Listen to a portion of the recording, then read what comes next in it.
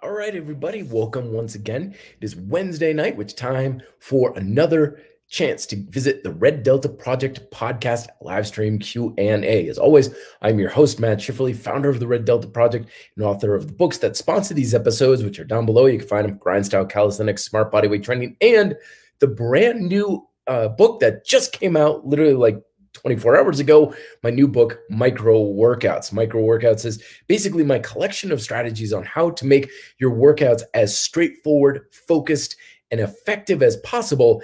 And as a result, you don't really need to spend nearly as much time, energy, and or money doing the things you think you need to do, which really aren't all that important. So brand new book. It's only available in Kindle format in the time being, largely because in order for me to do the physical ones, I need to order proofs and get them from Amazon and then order more proofs. And the shipping and everything is just taking forever. So hopefully I will have the physical books out by mid to late January, but I wanted to at least get the Kindle version out for you folks to enjoy. So, all right. What are we talking about today? I know it's a bit of a vague, almost clickbaity title, and for that, I do apologize. I try to stay away from that sort of thing. But what we're exploring in this episode and in a couple of other ones, depending on what I can research, is flawed premises in fitness, flawed foundational ideas on how fitness works that basically when we adopt these as our foundational approaches to how we think that diet and exercise and building muscle and stuff works, then all of the choices and decisions you make from there on out have a little bit of a crack in the foundation. They're not necessarily wrong. They may not even be necessarily bad, but they are a little bit on a weak foundation. It's kind of like building the Leaning Tower of Pisa. You know, half of it's on a more sandy foundation. As a result, it keeps going more to an angle, and it gets more pronounced the higher you build. So these premises that we often go into, every time you hit a Google search, every time you're trying to find something on YouTube and saying, okay, so I want to lose weight, I want to build muscle, I want to get better results. How many reps do I need to do? How many calories do I need to eat? How much protein should I eat? These are the questions that are usually very indicative of what I call a formulaic approach. A formulaic approach is something that makes total sense on the get-go, but it doesn't work very well in fitness much of the time. And the reason is because a formulaic approach is based on the idea that we can, quote, engineer fitness. This was a lesson that came up from Dan Vinson over on his podcast. He was interviewing, I'm afraid I don't remember the name, but a gentleman the other day is like, when we're dealing with fitness, this is way different than engineering. Because in engineering, you can plug in consistent variables and get a consistent result. You know, A plus B equals C. Whether you're building a toaster oven or a jetliner, you put in A and B, you're going to get C together in the given scenario. But when we're dealing with fitness, we're not dealing with engineering. We're dealing with biology. And with biology, it's not nearly as consistent and reliable as we often think it should be. So you add A plus B and you're going to get C. Sort of, much of the time, but we're not really sure. And there's other compounding variables, but it also depends on these other situations. So we need to do more research. That's how biology works. So you can see this rampant throughout fitness, where people will apply an engineering approach of, this is how many calories you should be eating, this is how much protein, this is how many sets and reps you need to be doing, this is the order you do your exercises. Like, it's very structured, very logically thought out and everything. And as a result, they're like, well, I should go X, Y, and Z and be at the result I want by this time. And this is actually a strategy I've seen people use in as a sales tactic. I was once interviewing at a gym as a trainer, and excuse me, and the head trainer, the coach there said, oh yeah, we have this formula. So you plug it in, like how many times they work out, what's their caloric intake, and this is how long it will take them to get to their body weight. So we can tell them you will be at your goal weight by this date. And I asked him, I was like, does that really work? And he's like, oh yeah, sure. It sells packages like crazy. We sell a ton of personal training with this. I'm like, no. Not as a sales tactic. Like, does it really work for people? Do people actually follow the plan and get that result reliably by that date? And it's like, oh, hell no, never works. It's very, very rarely. Some people are further along. Some people fall short. Most people don't even get close to that and give up along the way. And as a result, it really highlights this idea of like, we want to be able to apply a special formula or even a number, like how many sets and reps should I do? How many calories should I eat? What should I do? Give me the specific numbers. There's a lot of YouTube videos out there, right? And they get lots of views where in the thumbnail, they're like exact sets and reps you need, exact formula, exact workout you need to follow. And make no mistake about it, they're guessing. It's an educated guess at best. Now, don't let me discourage you from looking for these numbers, right? How many calories you eat, how much protein, how many sets and reps. These aren't bad places to start. They're good for maybe getting you in the general ballpark of things. But where we go awry is when we look for that one specific number or formula and we're dogmatic about it. Like, this is the number I need to follow, all situations, no matter what. And even if their lifestyle changes, even if their circumstances change, even if their goals change, they still stick to this number like glue, even though it may not be the best formula or the best numbers for their circumstances. So that's why things like adaptive training that I go over in my book, Micro Workouts, and having a flexible approach to diet and stuff is very applicable, because when we are using a flexible approach, we can always change those numbers based on what we actually need, because those numbers are an estimated guess at best. Every workout, every dietary recommendations, everything you ever find from a blanket question of what should I do, how many should I do in this, it's an estimated guess, because there's so much nuance to it. There's so much circumstantial influences that come into the picture that can alter what you actually need. And if you don't know that, then you could potentially be like, I eat exactly the right number of calories. How come I'm not losing weight? Or I did 10,000 steps a day. How come this isn't happening? Or I did the right sets and reps. How come I'm not building muscle and stuff? And that, unfortunately, is the more common outcome, is we do the formula, we don't get the result, and we think the formula is wrong, and then we find a different formula, right? What's the latest research say and everything? We don't recognize that the whole point of those numbers is an estimated guess at helping you achieve the fundamental principles of fitness. So that's why I addressed in the previous episodes where I talked about the numbers you follow aren't really that important. It's more of what is the objective of what you're trying to do. Like when you're doing your workout, what kind of a stimulus are you trying to create? Excuse me. What kind of a stimulus are you trying to create with your exercises? Because once you understand what that stimulus is, and that's what micro workouts is all about, then you have a much more direct line into what's actually going to work for you, right? So the analogy I give is like trying to drive a nail into a board, a plank of wood, right? Now, the objective is we want to drive the nail all the way in so it's flush with the board. Okay, that's the objective. And when you know that, what you do, it's like, I'm just going to use whatever methods and whatever hammer I've got and hit it however many times it takes to accomplish that objective, because I know that's what's important. But when we have that formulaic approach and we're going solely by the numbers, and you find on the internet says, in order to drive a nail into the wood, you need to hit it exactly 9 times. Don't hit it 10, don't hit it 8. The research is very clear, hit it exactly 9 times. Well, what are the chances that's going to be the right number, right? There's so many ways. That depends on the nail, depends on the length of the nail, depends on the wood, depends on how you hit it, depends on your hammer, depends on so many different things. So 9 times is a guess. Now, there's always going to be those out there who will hit it 9 times or do so many calories or so many sets and reps, and it's going to work just magically out of luck. And they're going to say, oh, wow, okay, that's the number. And then they're going to go on and say, that's the right number. That's the correct way to go about it, and so on. But when we have an objective of hit the nail flush, or make sure you're creating time under tension, progressive time under tension, right? Make sure you're practicing the proficiency of what you're trying to do, or make sure you're just burning calories, which is the easiest one to do. Those are the 3 objectives in your workout. They're pretty simple. And you can do whatever you want in your workout to accomplish those. I don't give a damn what your workout looks like. I don't care how many sets and reps and order of, I don't care what exercises you do. I don't care what sort of format you do.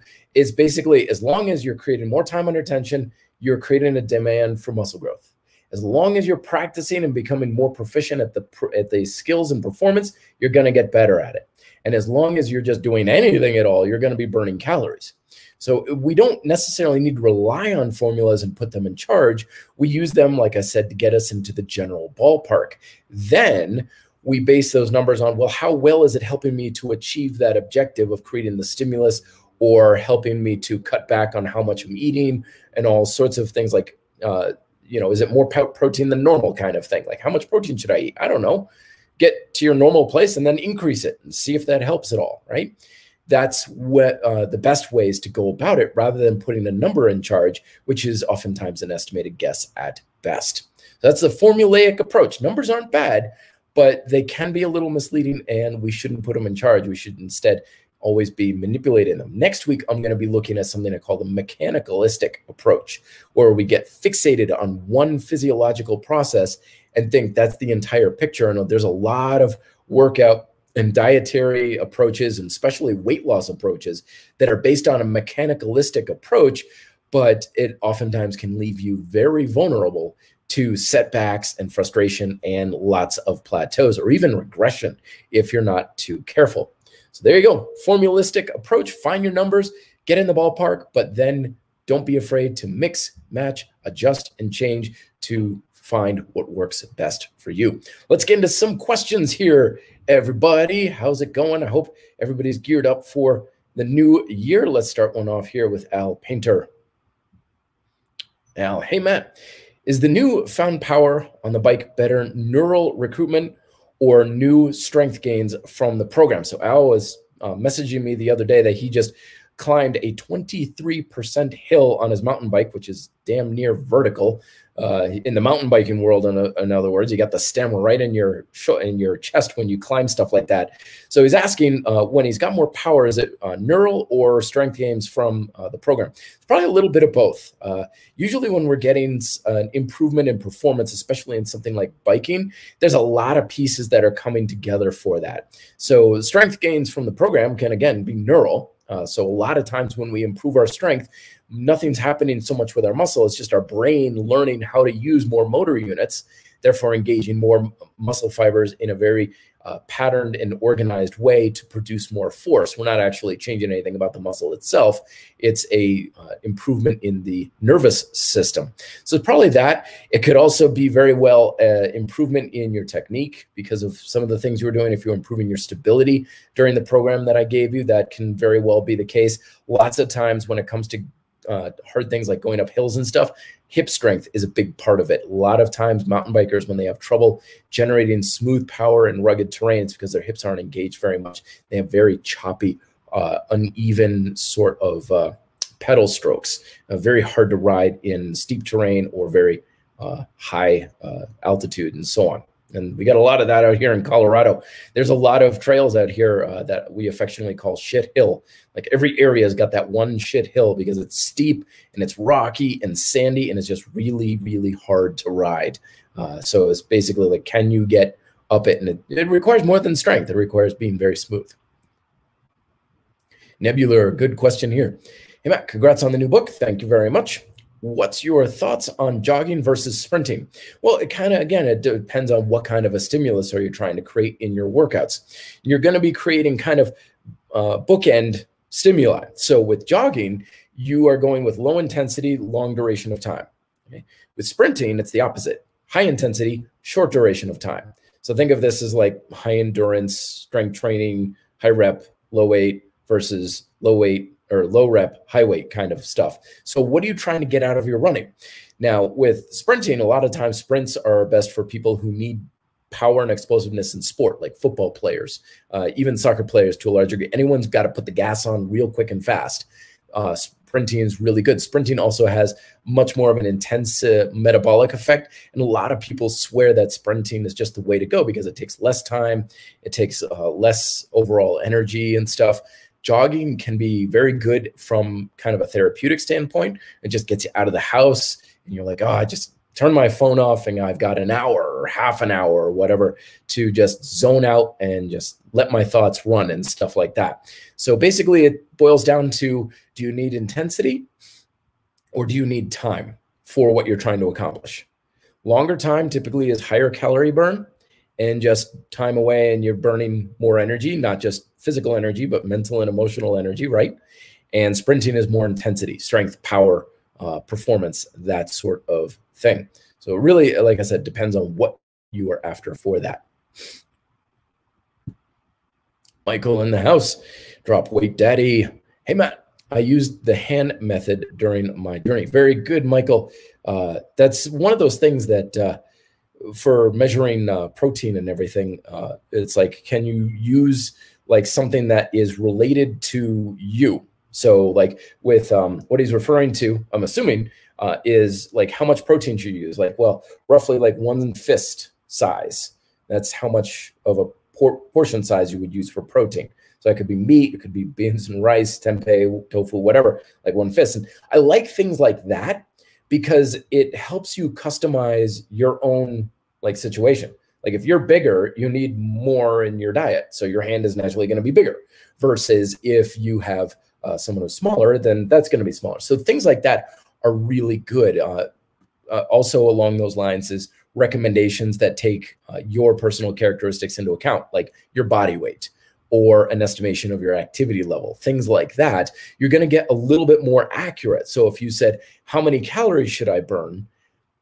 I don't know. But if you plug in your height, your body weight, how much lean mass you have, and a rough estimate of your activity level, you're probably going to get a much more accurate ballparkian number than if you just like, I'm 27 and I'm 6'2".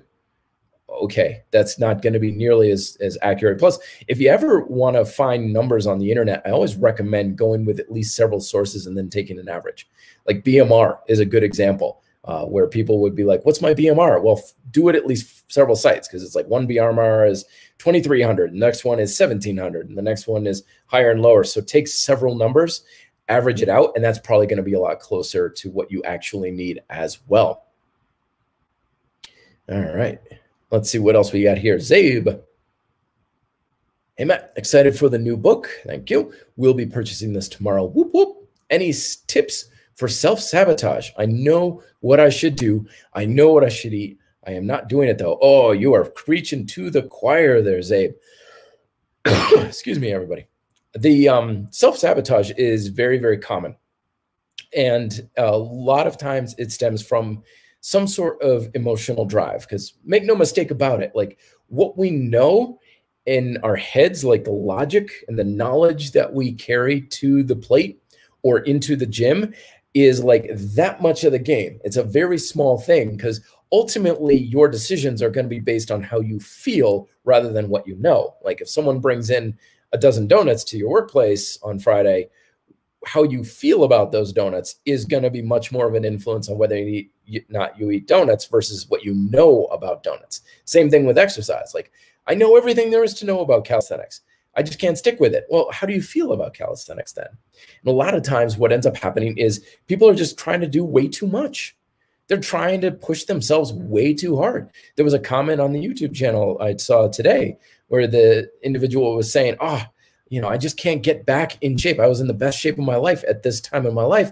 So I know what to do. I just can't make myself do it. It's like, you're probably pushing too hard. You're probably stressing out your mind and your body, and you're just going 100 miles an hour when you should be scaling it back to like 40. And again, that's the joy of micro workouts and the strategy that I have in my book. It gives you permission to say, don't go all out. Don't go 100 miles an hour with everything you've got. Like, it's perfectly fine to scale back. In fact, I'm a big fan of not putting it all out there. You know, in the financial world, one of the most sound principle pieces of advice is live below your means. So if you make $10,000 a month, live on like $8,000 a month and save and invest the other $2,000, right? Live below your means. Well, the same exact thing works for fitness. Live below your means. Don't push yourself as hard as you can all the time. Don't make your diet as strict and restrictive as possible. Don't push yourself as hard as you can every single day, because you're just going to burn out and you're going to collapse. So scale back. Like, take the habits that you're struggling to stick with, cut them in half. Cut the workout in half, cut the sets in half, cut the reps in half. What are the rules you're trying to follow for diet? Okay, maybe pick 1 or 2 rather than 5, right? Just 1 or 2 things and ease into it, because the whole sequence or the strategy of being consistent isn't about going 100 miles an hour. If you get in your car and you're like, I'm going to drive 60 miles an hour no matter what, you're eventually going to crash, or you're going to get pulled over like I did the other day. I got a speeding ticket, damn it. But trying to go 100% all out all the time is not going to work very well in your favor, even though you're like, I know this is what I need to be doing. Yeah, but is it? Again, that's the formulaic approach. Should you really be doing those? Second guess some of those things. Second guess those approaches. Because if you're having trouble sticking to it, it's a bad program.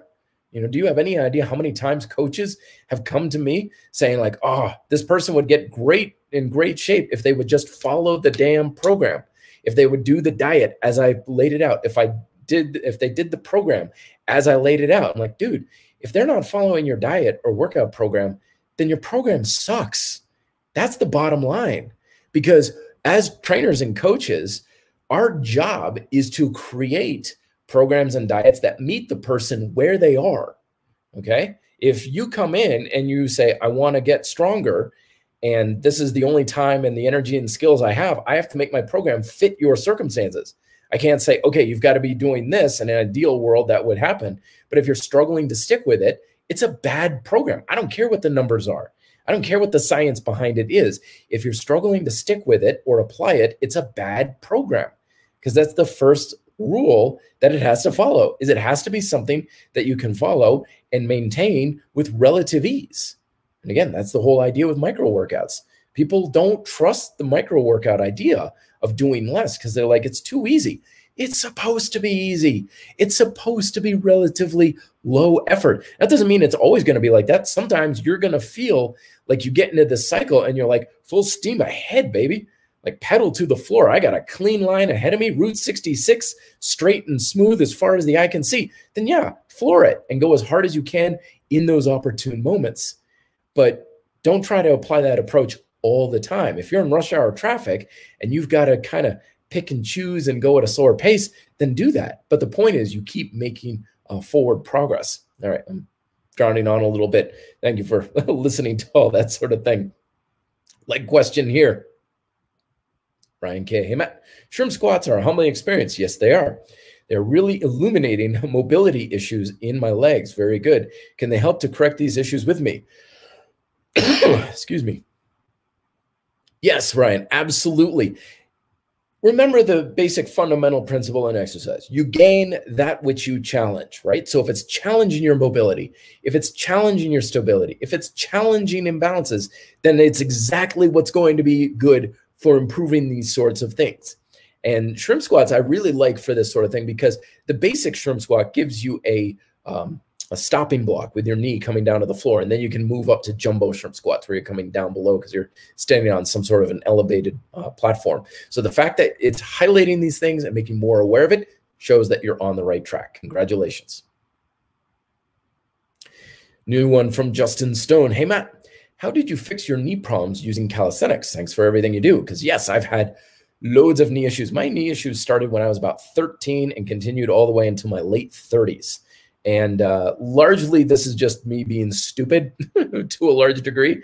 One of my first workout programs that I did, because I didn't know what I was doing and I didn't have any equipment or anything, was just go out for runs.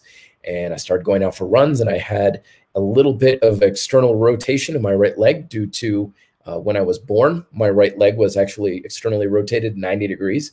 And I spent the first 9 months of my life in a cast to try and get my foot straight, but it wasn't quite perfect naturally. So as I was running, I had a little bit of external rotation with every step, caused some knee issues. And basically that was something that plagued me for most of my life. With calisthenics, what ended up happening was same thing as Ryan's situation there was when I started doing more unilateral stuff, lunges, split squats, pistol squats, and so on, it highlighted those issues. Like every time I would start doing work on my right leg, it's like my toes are pointing out to the side. My knee breaks out to the side. Like I keep shifting to my left because suddenly I was doing exercise that required more technical proficiency. It was highlighting those imbalances that I had. And now I couldn't hide those imbalances in like a leg press that I would be using or a leg extension machine and stuff. And as a result, I became more aware of it. And then I started to apply a lot more shift work, things like in grind style calisthenics, like, oh, wow, I would shift to the left, feels good. Shift to the right. Ooh, that is tight. That is really weak. Okay, that area. And basically it was like right side, left side, right side, left side. Try to get them the same. And over time, they become much more even. And of course, the more I was able to get the stress to go through my legs in a more holistic nature, the less stress there was on my knees, and it took care of it right there. Another one from Al Painter. Hey, Matt, kids were psyched for the Matt show. They love watching. What is one thing you'd like to see change in the fitness world 2021? Less hit, more least mode. I love that. I'm totally going to use that hashtag now. That is awesome, man. That's fantastic. Least mode versus beast mode. New book is great, by the way. Thank you very much, Al. I think the biggest thing that we're experiencing now that we're going to see carry over into 2021 is a lot more need for customization rather than just blanket programs. Like I was saying, like just random stuff. Unfortunately, I think now with the pandemic and stuff, we're starting to get a lot more remote coaching, remote training, remote this, remote that, like naturally, sure, because that's what most people can do. But I think we're starting to also realize a lot of the drawbacks to that, like the drawbacks to remote training and coaching. And at the end of the day, there's just no substitution to one-on-one experience. Like even in this degree, like what we're doing here now, sure, you're in front of your computer, I'm in front of my computer, but at least we can communicate with one another one-on-one.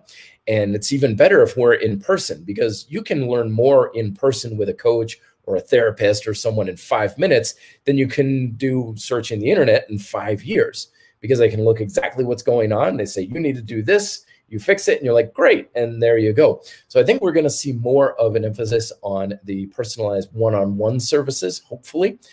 There's been a lot of gyms that have closed down in my area here. Understandably so. There's been a lot of personal trainers who have gone and done other work. So I'd like to see that start to make a bit of a comeback. But I am excited for home training. I'm excited for people who are just working out more at home. And I would really like to see just people getting more comfortable with exercising at home, you know, working out at home. For years, we've been told that the gym is where you get your workouts in. And the way I see it is exercise and training the body is no different than hygiene and taking care of yourself and cleanliness and 100 other things that we do to keep ourselves healthy. Now, you would naturally not think I have to always leave the house and go somewhere special and pay a membership to brush my teeth, to do my laundry, to be able to just wash my clothes, or 100 other things that we do just to keep our health and hygiene, right? So I'm excited that home fitness is becoming more prevalent, but I also would like to see less of a reliance on tech. Again, we can't engineer fitness, and I think we're going to start running into the limits of that. Like, oh, there's all these, you know, tech ways of apps on phones and everything like that. And it's just, there's so many shortcomings with it that we didn't really see coming at the beginning of 2020.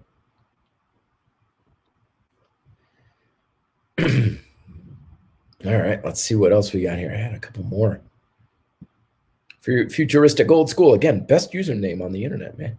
Fantastic. When are you releasing another book? We need it. I just did yesterday. Or 2 days ago, if memory serves me. Micro workouts. You can find it in the link down below, or just look up micro workouts on YouTube. There's that one, and there's another book by that title called The Micro Workout Solution by Tom Holland. I haven't read it, but I've come across a lot of Tom Holland's stuff, and I highly recommend that as well. Varun Krish. Very good. Is there a strategy we should use when training if our calisthenics goal is mobility and flexibility? Basically, just whatever exercises require mobility and flexibility. So I included a special section in the book on these daily little mobility habits that I practice, that I recommend everyone practice. And they're literally like nothing. They're practically nothing to practice. I mean, hell, you wouldn't even know I'm practicing it half the time if you even saw me. And basically any sort of movement that tests and pushes your range of motion is going to be good for your mobility and flexibility. So some of my favorites that I include in the book is deep squats and lunges. I mean, that'll basically take care of your lower body right there. Reaching overhead. So clasp your hands, reach up overhead as high as you can, and twist. So put a hand on a shoulder, one hand behind your back, and twist around. Very similar to the trifecta in convict conditioning too. That's a good one to go with as well. And I mean, just those three things, you do those here and there throughout the day, that'll take care of the vast majority of flexibility and mobility you're ever going to need. on a functional way. Now, is that like, 180-degree Van Damme splits between two chairs? No, no. But when it comes to mobility that you actually benefit from and need and use on a daily basis, and will unlock a lot of exercises for you while removing a lot of stiffness and aches and pain and stuff, those three things will pretty much just take care of you right there. It doesn't take a whole lot. Wild Honey, good question. Hey, Matt, do you recommend people fast while doing calisthenics? You can go fast or slow, whichever you prefer. I know, bad joke. I'm sorry. No, I mean, well, technically, yes, because it's really a pain in the butt to eat while doing push-ups. I guess you could put a plate of spaghetti there and just kind of go down and grab a mouthful of spaghetti while you're doing push-ups. But again, I know what you're talking about. Be in a fasted state and sort of thing. No, I mean, fasting is one of those things that has its place in its application, but it's also terribly overrated. Like, for the most part, most people will be in the same place if they fast or they didn't fast, kind of thing. So as always, I always say, pay attention to your energy level, though. Fasting is one of those things I find is very polarizing as far as energy for a lot of people. Some people fast and their energy goes through the roof, and that's going to help your workouts. Some people fast and their energy level craters. That's my experience. Oh man, it's the worst thing. That's not going to help. So let your energy level be your guide. Doing it fasted, doing it with a little bit of something in your system, which one gives you the most energy so that you can put in your best performance. That's what you want to go with. D-dash. Thoughts on meal frequency? Is eating 3 meals counterproductive to building muscle? Should be eating more frequently throughout the day? Meal frequency is one of those things that for the most part isn't going to matter one tiny little bitty iota for most people. Again, energy level may be a contributing factor. Some people are like, I eat twice a day, feel great. Other people are grazers like myself. Like, I eat throughout the day, and that's how I keep my energy level up.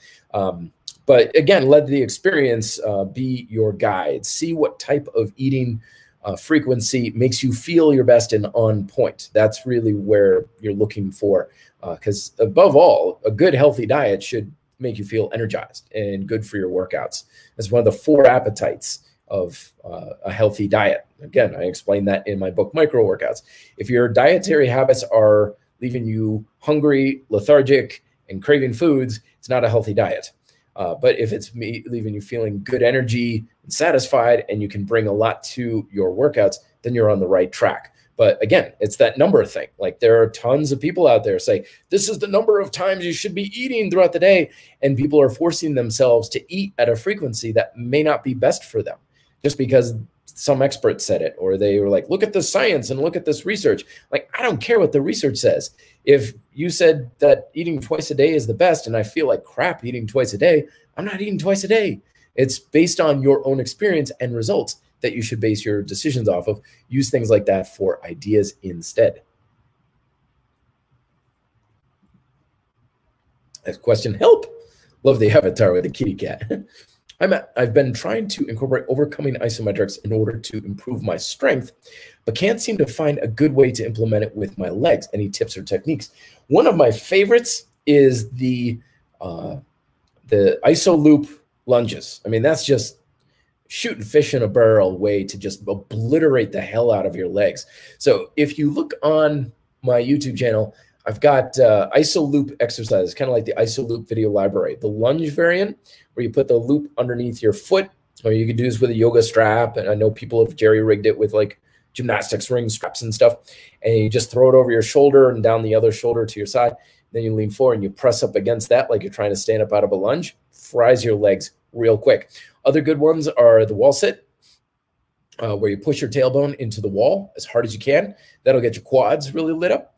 And of course, the glute bridge, where you pull into your heels as hard as you possibly can to really light up your hamstrings. Those are the ways that I would go about that. Harper, 1994. I have hypermobility. Is there anything in your books can help navigate overextension issues I have? Thank you, from Australia. So when it comes to hypermobility, it always still boils down to control, keeping tension in the muscles. Lots of times when I would see people with hypermobility in like the elbows, or the knees and stuff, what ends up happening is they go to a place where they have range of motion at the joint, but they don't have any tension in the muscles. And as a result, it's on the joint, the stress is on the joint. They're just kind of sitting there. So it's not bad to have the mobility, but you want to make sure you're still working in that mobility. You still have tension in the muscles for those. So move in whatever range of motion you can for your strength, that you can keep tension in the muscles. As long as you have tension in the muscles, you're fine, because that's what is keeping you safe, is your muscles give you control. They take the stress out of the joints. And that's what also improves things like your performance and results as well.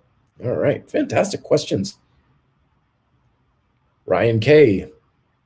Hey, Matt, just purchased the Kensui weight vest. Very good. By adding small loads while doing those unilateral exercises, how much should I worry about overstretching things, or will it help to gain mobility? I'd say it's probably going to help to gain mobility. Once again, Ryan, it's all about, is there tension in the muscle? As long as you got tension in the muscle, you're safe. You're probably pretty good. It's when, like, if you're doing a squat and you're like, I got tension, and then you lose tension and you just kind of sit, or like a dead hang in pull-ups and stuff like that. It's not necessarily always bad, but remember my motto: no tension, no benefit. Like, if there's no tension in the muscle, then what good is it doing you? So you want to make sure that you can maintain tension in the muscle, but as long as you got that, yeah, go for as much mobility as you like. Doing mobility-based strength work with external loads or weight, like weight vests and stuff like that, is a classic old school technique, and it works really, really well. Because one of the things about mobility that often goes unaddressed is what I call that muscle confidence, that ability for the muscle to feel relaxed and strong in those extended ranges of motion. So that whole idea of like, I'm trying to relax the muscle and turn it off and stuff, that's not what we want. We want at least a little tension, because as long as the muscle feels strong and secure, because it has tension in it, it's going to allow a greater range of motion. Let's see what else we got here. I know I skipped over a few questions. Apologize if I did that. There we go. Most pure. Hey, Matt, in grind style, should I do tension phase for each chain, then stability and so on, or complete all 4 phases for a chain before doing next chain? This is a very common question I get, and I'm going to be addressing this one for sure in the next edition of Grind Style Calisthenics. Next year, that's my goal for Red Delta Project, is come out with updated versions of all my books. But anyway, you could do it either way. You could do all the tension and then all the stability. You could superset back and forth.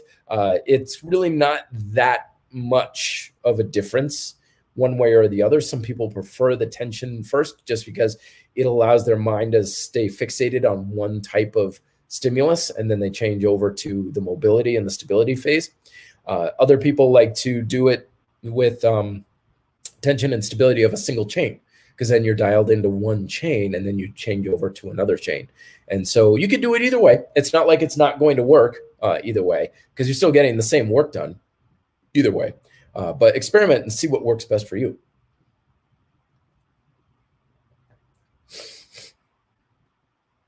Tyler, hey, Matt, over the holiday, I got thinking. That's a good thing. I think it's very good for you. Do you think we worry too much about being optimal with our workouts? Most of us really need to be optimal all the time. You hit the nail right on the head, Tyler. You are absolutely right. Optimization is something that I think is terribly overrated.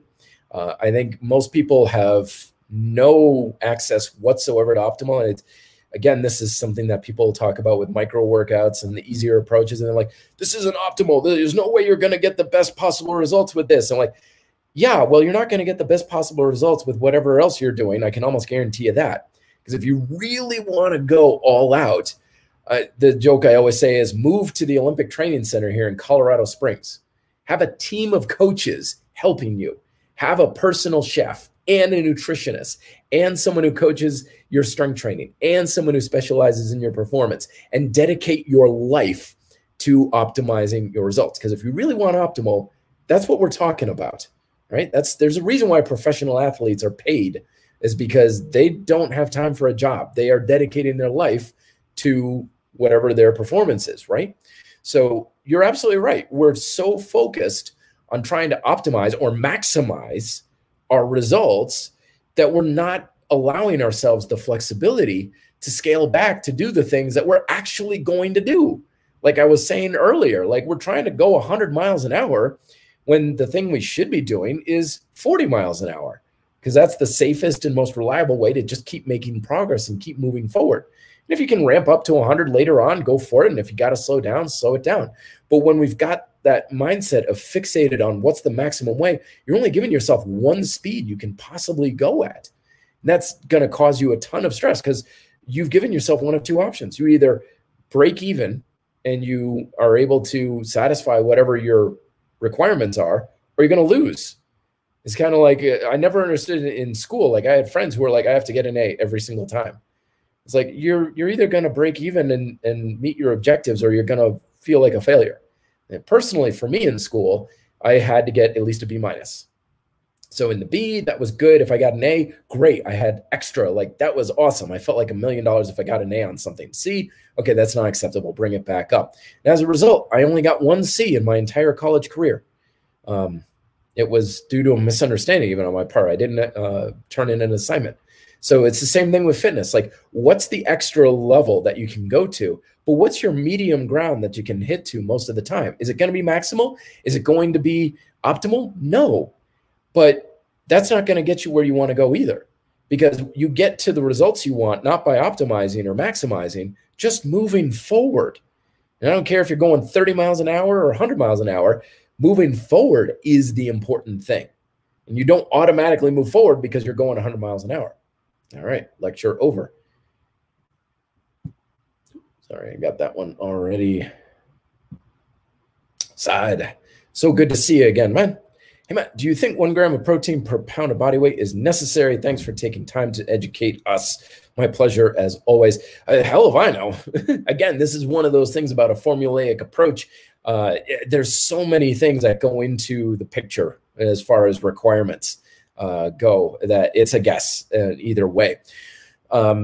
Basically, the recommendations I have is once, again, for your protein and stuff is make sure you're getting it at each meal. Follow your 3 Ps. Plant, protein, and portion. Make sure you're getting at least those 3 taken care of with each meal you do. Good protein source. Get it consistent too. So you have a rough idea of how much protein you're getting, and it's a relatively consistent intake. And then, because really when people are asking about numbers, they don't really care about numbers. They're just saying, should I do more or less than what I'm doing now? And so that's when you experiment and be like, okay, I'm going to do more. So you have 2 chicken breasts instead of 1. How much protein is that? Damned if I know. I don't need to know. I just know it's a lot more than usual. And then you pay attention to, like, did it make a difference? Does it make you feel better? Does it make you feel more filled, satisfied? Does it satisfy your hunger? Does it give you energy? Like, you're looking for a positive outcome out of that. And if you don't notice anything, chances are it's not really that important. The results should be pretty self-evident. Like, I doubled up, you know, how much protein I had at lunch, and I felt great all afternoon. Good. There's your evidence right there. Good. Keep going with that. How much protein is that? Damn, I don't know. You know, we don't eat numbers. We eat portions. We eat amounts of things. So should it be more or less? Well, get consistent, then increase, see what happens. There you go. All right, let's see what else, if I missed anything.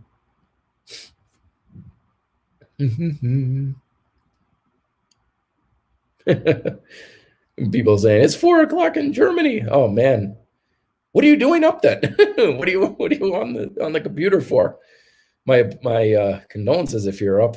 Can't sleep. That sucks. Sleep is so critical, important, especially when it comes to health and fitness. Chris Grant. Hey, Matt, I want to get bigger forearms. Do you have any recommendations for exercises, etc.? Absolutely. Anything that challenges your grip. So your forearm muscles are your grip muscles, right? Right in here, grip, primarily like this. Now, the overcoming isometric I always recommend is make a fist and flex, and then open your hand and extend. So you're really working your forearm like this with an isometric. You do that, you know, several times a day, holding for about 15 seconds each position. That can really help. Anything that's hanging is going to be really good. Things that require pulling really heavy, like farmer walks are good, rows, pull-ups, using implements that challenge your grip. So one of the classics out of combat conditioning too is, of course, just towels. Hanging from towels is really good. The Duonomic company just came out with these power holds, where you can hold on. It's like a climbing grip. Rock rings are really good. Anything that challenges your grip is going to build your forearms, bottom line. So find something that makes your grip work, and that's going to build up your forearms. I'm a big fan of integrating things into your training. So instead of incorporating separate grip work, do some of your rows and stuff like that on with towels and stuff. So that way you're working your grip and your back and your biceps and all that other sort of thing. So that way you're getting more bang for your buck from the same amount of work and effort. Zach Moriarty, hey Matt, how can one integrate cardio into workouts in general without worrying the fact that I might lose muscle? So this is a really good one. Cardio, for the most part, has gotten quite a bit demonized, and rightfully so in the muscle building world, because there is a bit of a correlation between cardio and muscle loss. But, this is the big but, it takes a lot of cardio to have that interference. And the reason for that is, yeah, there's energy substrate, you know, going on if you're an ultra marathoner and all these sorts of things where you're burning off muscles and stuff. But for the most part, cardio is perfectly fine. It's not going to compromise your gains whatsoever. But the thing you want to pay attention to is your cardio exercise compromising your strength training exercise and recovery? So as a bike racer, right, if I rode a lot more and raced a lot more, I wouldn't be doing nearly as much strength training just because I've got the time and energy going towards my riding and racing. So that could compromise my ability to maintain my muscle just because I'm not working out as much. But when you were asking about incorporating cardio in, right, jump rope, kettlebell swings, explosive calisthenics like jumping, burpees and stuff like that, sled drags, if you're at a place where you can push a sled around, hill sprints, these sorts of things are not going to compromise your ability to build muscle one iota. If anything, they're going to enhance it. These short, hard, intense bouts, right? Like the sprints we were talking about. When you go more on the short and intense end of the spectrum, if anything, that's going to help you. So keep it relatively short, like 60 seconds or so, and something that you can really put a lot of effort into. It's going to jack your heart rate up real quick. Attack bikes, things of that nature. You know what I'm talking about with stuff like this. It's not the long, slow distance that people usually associate cardio with. That's where you want to typically avoid. So have fun with it. It's good. It's good conditioning. Mary Elizabeth, hey Matt, what's a good minimalist beginner workout? Whatever you can do now. You know, beginner workouts, there's this myth out there that there's such a thing as a beginner workout, that this is what you should do if you're a beginner. But the fact of the matter is everybody's different as a beginner. Like I've had beginners who can do front levers and pistol squats as a beginner, you know, because they've got some other experience, right? I've also had people who came to me were beginners and they could barely get out of a chair. You know, as a trainer and a coach, I don't train people based on their experience level. I train them on their capability. So if you can bang out one-arm push-ups, I'm going to train you as someone who can bang out one-arm push-ups. I don't care if you're a, quote, beginner, right? Versus, you know, if you have trouble getting out of a chair, well, we're going to start there. So take stock of what you can do now. And always remember that beginning workouts and advanced workouts are almost exactly the same on a fundamental level. Like if you go and take a martial arts class, you're going to learn a handful of techniques in the first week. And if you fast forward the string of time, 20 years in the future, and you're a black belt and you're teaching in your own school, I would bet money you're still doing those exact same techniques, only you're doing them extremely well, right? That's the difference between an expert and a beginner, is they do the same thing, but they do it at a much higher level of proficiency. So push-ups, rows, squats, lunges, planks, leg raises, all the exercises that I have like in grind style calisthenics and stuff, those are where you're going to start. And then just start with wherever you can go, whatever level you can do. And, you know, like I said, don't feel like you got to go 100 miles an hour if you're at level 4 in grind style calisthenics, but it's a real pisser to get that level done, and go to 3 most of the time. And sometimes you're like, I'm feeling great today. Well, then go to 4. Everything is adjustable. The biggest thing is we don't want to get stuck. And when you're dogmatic, you're stuck. I don't care if it's right. You're stuck. That's the biggest problem that you can fall into. All right. A couple more questions here, folks. Thanks so much for coming on. I know everybody's ramping up for the new year. probably have lots of parties and stuff that we're getting out to, or at least Zoom parties and stuff.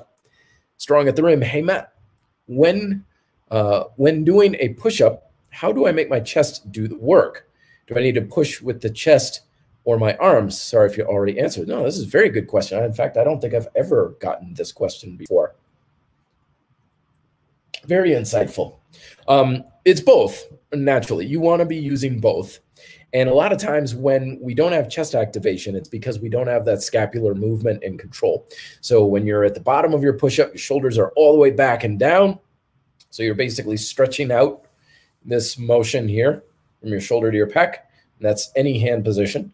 And then as you come up, your shoulder comes forward and in. And that's where a lot of your pec activation is going to be. So keep it in tight with the arms, squeezing everything in, squeezing the hands in, and that's going to get your chest fully engaged. And again, yes, definitely use your triceps, shoulders, chest, triceps, use everything. Remember, integrate, don't isolate. And that's how we want to make sure we're doing things in the most holistic, safest, and most effective way possible. William, hey, Matt, would you recommend doing micro workouts as a supplement for an initial training program, or use micro workouts only, maybe more than one workout a day or something? You could do it either way, man. It's a great thing about fitness is it's open source. You can train however you want. Key point is however you want, right? Again, this is getting away from the dogmatic formulaic approaches of like, what's the best way I do it? Well, chances are, a lot of times when people come to me and they're like, I feel like I kind of want to do it this way. I want to do it this other way. A lot of times they're right. Now, not always. Sometimes people come to the table and they've got this preconceived notion of what is most important, like just burning themselves out with a lot of cardio in order to burn fat and stuff. But to a large degree, when people are saying, I think I want to make this change in my program to work out this way because it's going to help me work on this and that and stuff, a lot of times they're correct. In fact, as a coach, you'd be amazed how much of my programming depends on what the suggestions are from my fellow clients. For my client, if they're like, I feel like I want to do this and that, I'm like, great, that sounds like a wonderful idea. Let's try that for a week or two and see what happens. And then based on that feedback, they're like, that was great, but we came into this issue. Okay, well, I can help you with that issue. And that's how those great programs get dialed in, is because we basically move on with that sort of approach. Like OG, hey, Matt, when I'm doing bridge work, my thighs are getting burned out way before my back glutes and hamstrings.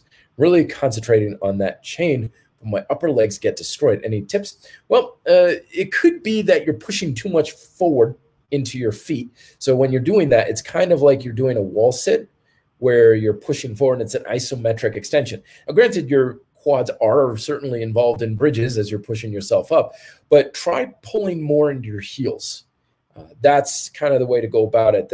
The bridge motion, it doesn't look like it on paper, but it's actually a pulling exercise. You're actually pulling your shoulders back towards your heels.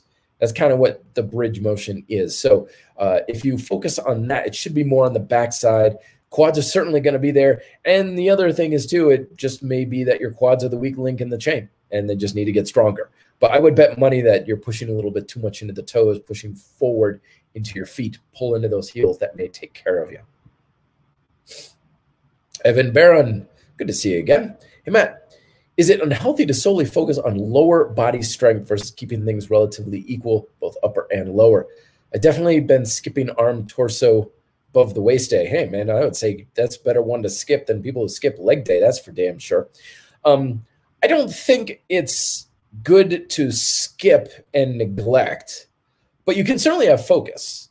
Like, yeah, crush the legs, do it like 90% of stuff, legs, but give yourself a few sets of push-ups and pull-ups or rows or something just to give you something, a little bit of something. Even in my book, Bodyweight Training for Cycling, which is like 90% core, legs, and extension chain, or hamstrings and glutes. Because as a cyclist and a runner, that's like 90% of what you need. You really don't need much upper body with that.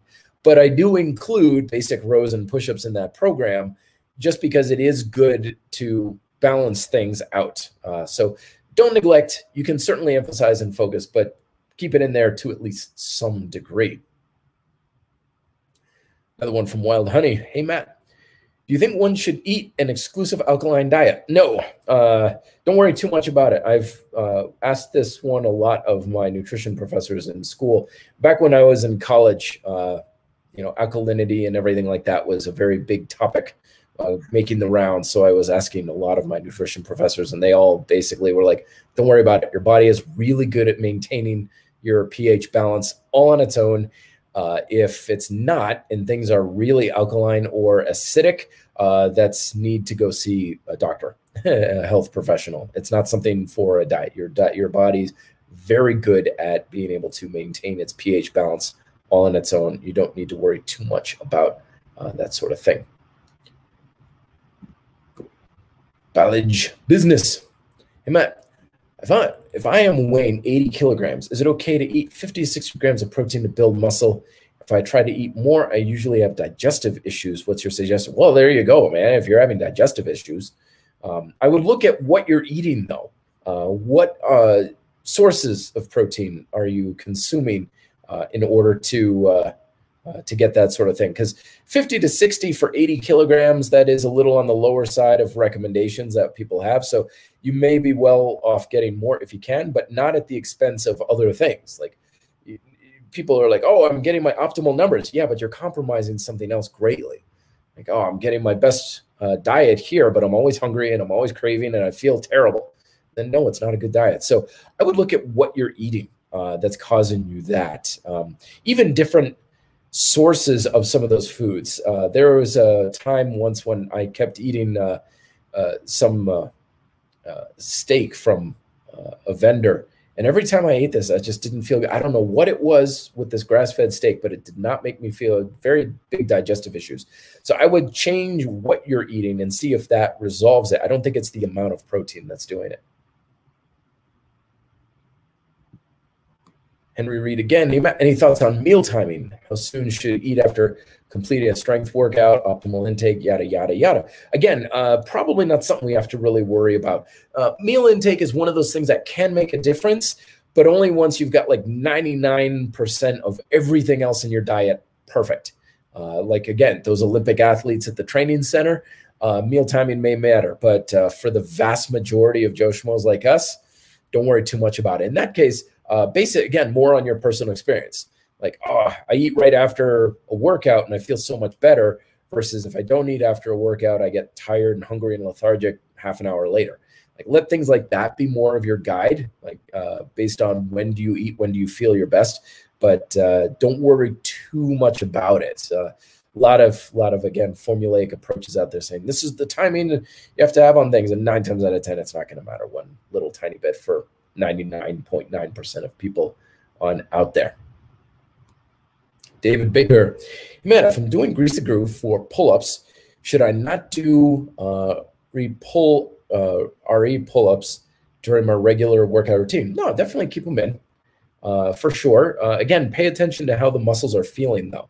Like if you're starting to feel lethargic and the muscles are not able to bring a lot of juice into the workout, like, oh man, I can usually get 15 pull-ups and lately I'm struggling to get 8. Okay, scale it back. Scale back to grease the groove. Again, the grease the groove is great for proficiency, but are you doing a proficiency workout or a capacity workout?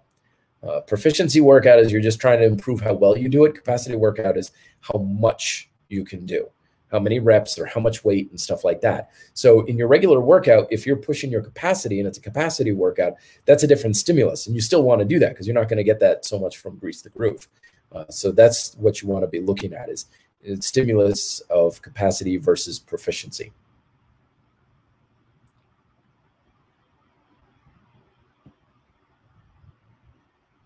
Let's see, one more.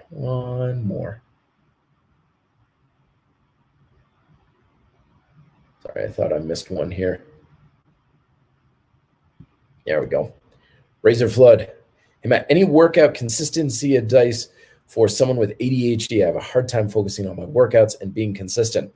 Very good question here. This affects a lot of people. One is keep distractions at bay, more specifically, your phone. Put it in the locker, put it in another room, get rid of it. Unless you're keeping your workout log on it, in which case I may suggest even going with like paper or something if you're working out at home. But get the distractions out of your environment. Best workout environments are pretty minimalist and simple. Like the best gym I ever built was in my basement back when I lived in Vermont. And it was a basement. There was carpet on the floor, a stereo in the corner, and that was it. There wasn't anything down there in that basement. So I would oftentimes go down in that basement and just get lost. And people upstairs would be like, "Are you coming up? Like, are you dead down there?" Because remember, the thing with ADHD, and I have this as well, I'm speaking from experience, is that the biggest conception about ADHD is that we're always left and right, up and down. We can't focus. But the other side of ADHD is that we get hyper-focused. Like we'll get so focused on a singular event or what's going on that everything around us just fades into the background. Like I was saying about my workouts, like I could just get lost in that basement, an hour would go by like that and I wouldn't even know. So get rid of the distractions in your environment if you can, specifically your phone. That's a big one. And also make sure you have a focused approach to your workout. So every workout you do, make sure you're concentrating on increasing the stimulus in something. So this is, again, what I talk about in micro workouts. The whole point of your workout is to concentrate on improving how well you do something. So if you're going to your workout, I'm like, I'm just going through the motions. I'm just going to do the number of sets and reps I need to do. I just going to burn calories or whatever. There's nothing to concentrate on. So people get bored, people get ADHD, quote unquote, and they get distracted easy because they're not focusing on anything. Every workout you do, every set, every rep should require maximum focus and concentration. And a good way to tell that is if there's a distraction, it's unwelcome. Like if you're going to do a set and someone's like, hey, I need to ask you a question. Like, shut up, hang on. You don't talk to me right now, right? That's the kind of concentration you want to have. It's like distractions are unwelcome. But if you're not focused and someone's like, oh, I need to ask you a question. You're like, yeah, what's up? You know, like, oh, please pull me away from whatever this is that I'm supposed to be doing, right? Have an ultra line focus and concentration on improving how well you can do the exercise for your proficiency, how much you can do. Because if you're trying to max out your reps, that should be like gun to the head kind of concentration and focus. Like I've got to be 100% focused. Pardon my kitty cat here. She needs her attention. And, or if you're just burning calories, that's something you can do kind of mindlessly, but chances are you're doing that during an activity that doesn't require a lot of focus. If you're walking on a treadmill, watching the game or something, that's no big deal. But those are the only 3 reasons to work out. Those are the only 3 stimuli that I talk about. It's one or the other.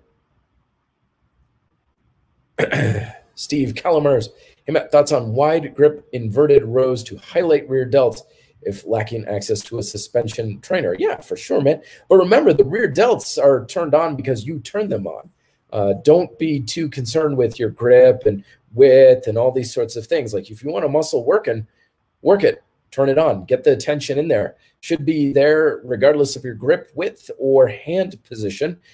Good way to practice is do a hang. So whatever hand position you like, get into a hang position, turn on your biceps, lats, and rear delts. One of the secrets to your rear delts is get your lats on. Your lats and rear deltoids, they work together. Remember, at chain training, it's always about the muscles in along the same chain that make things work.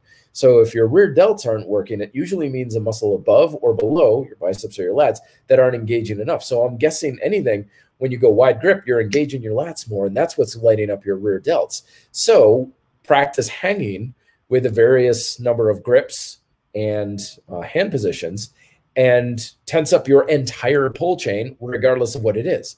Because when you're really proficient at using a pull chain, the grip and the width and everything like that should be a fairly negligible effect.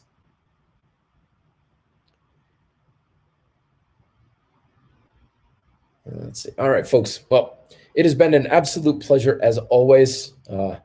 It's definitely, again, the highlight of my week. I sincerely appreciate everybody coming on here as well. Don't forget, we do this every week. I know this week it was a little bit late because I had to work late. So I sincerely appreciate everybody's flexibility coming on a little bit later. And the topic again next week is the Everything You Think You Know About Fitness is Wrong, Part 2, where we will be looking at the flaws in a mechanicalistic approach, because a lot of theories and ideas out there are based on this is what happens with this enzyme or this protein or this amino acid or this hormone and everything. And they base the entire program thinking that's the entire picture when it really isn't. So I will leave you in suspense for that. Don't forget, like, share, subscribe, all that good stuff. Check out my new book, Micro Workouts on Kindle. Link is down below. And I'll talk to you guys next week. Till then, be